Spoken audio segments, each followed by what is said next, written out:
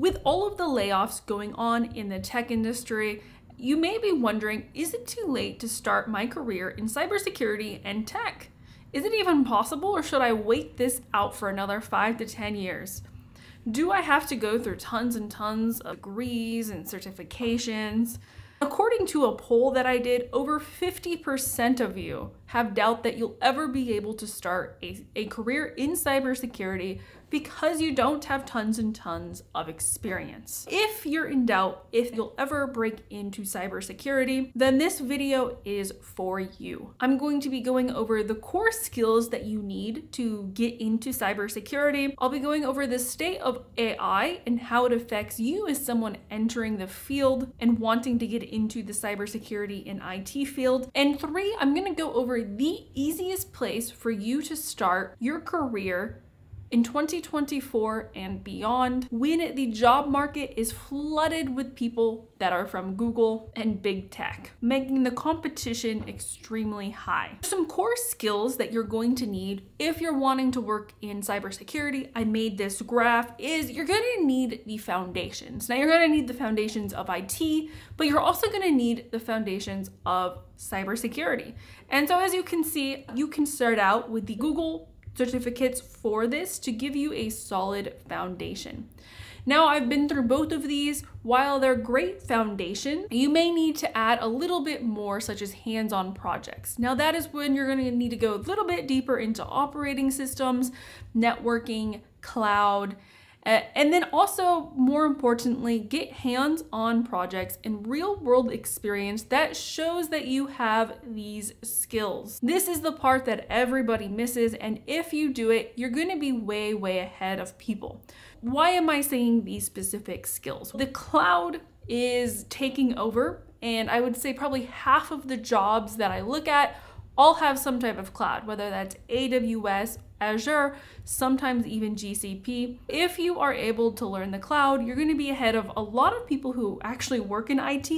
They just don't know what the cloud is, and so you can bypass. The next is computer networking. This is a neglected skill by a lot of IT professionals, but it is pretty important, and you still need to know the basics of, say, how the internet works. If you can understand how the internet works, you have a pretty good grasp of networking. The next important skill is operating systems. So operating systems, the 2 biggest ones being Linux and Windows, and then just knowing the difference between each one of these and how you would troubleshoot and find anomalies in these. The next aspect is you're really going to want to do hands-on projects. And then once you do hands-on projects, after you get this core, I would say start applying to jobs. Now, at the end, I'll go over the best resource that you can use to gain hands-on projects, experience with the cloud, experience with networking, and also operating systems, all in one place at the end of the video. Another thing that a lot of people bring up is, what about AI and how does it affect me getting that first role in cybersecurity and tech? Is it going to automate all of the jobs? Here's the thing that almost nobody says. All of those jobs that are being automated and everyone being laid off, all of those are software development jobs. It's actually never been a better time to get into cybersecurity and IT. While you may hear about all of these tech layoffs, if you look a little bit closer, they're mostly for software development teams. There's an entirely other side of tech, and that is infrastructure. Now, infrastructure is the backbone of how all of these services run. Think of it as like the construction workers for the roads, the plumbers, the maintenance people for the houses and the electrical grids. Now get rid of those people and basically you just have chaos, right? So that is the infrastructure for basically the internet. And the thing is, you don't need to know code to get into this one specific job at the end of the video. How do I know all of this? I've mostly worked in infrastructure, and I predict that infrastructure in the future is going to blow up. The reason being is that while AI is going to automate a lot of software development roles, the need for infrastructure for AI is going to grow extremely rapidly, and not many people know about even what infrastructure is. They just think tech, they think software development. There's a whole other side that pays just as much, a little bit more relaxed, and is going to grow incredibly fast, and they're not going to have enough workers to fill these jobs. Now, if we go back and reference the cybersecurity skill stack, you're going to see that you can actually apply to roles before you gain that extra cybersecurity skill. This is fantastic if you're really hating your current job and you really just want to get out of where you are. And so that leads me to the next aspect. What is the easiest way you can start your career in the next infrastructure boom? The easiest place to start your career is IT support. If you look at anybody's background, despite what they may say, it's where most people started out in IT support, especially people that didn't have a degree. Now, while there are entry-level roles in cybersecurity, oftentimes people with degrees get these roles.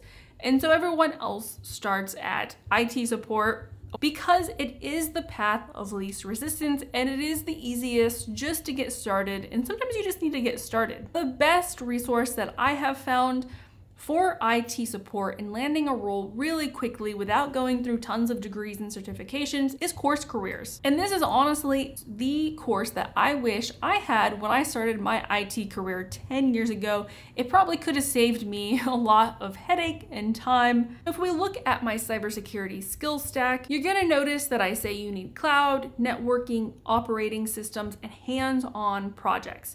This Course Careers IT support is extremely unique in the fact that it teaches you all of those things by actually going through and building a project. So it includes those projects and hands-on projects to build real-world experience that you're probably lacking, and teaches you operating system basics, how the internet works, so networking, how cloud is, and how it prepares you for an entry-level role, and you can start really quickly. Some other things that I absolutely love about this IT support by Course Careers is that everything is taught for a specific skill and purpose.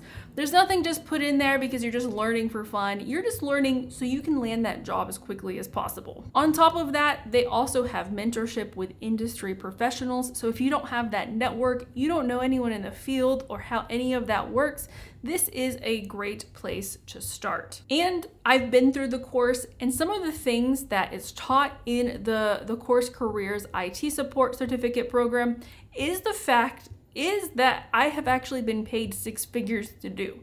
It can also prepare you for a system administrator role, a cloud support role, or even a network admin role. And on top of that, the best thing, you can get started for free. I do have a link below that you can use to sign up and learn exactly how you can start your IT and cybersecurity career as soon as possible without any previous experience or degree. And on top of that, the first 20 people who sign up, go through the entire course, and send me their portfolio will get a free 30-minute consultation with me. Now, this is only for the first 20 people, and that will definitely go fast. Click that link below in the description and get started on your IT career today. See you later. Bye.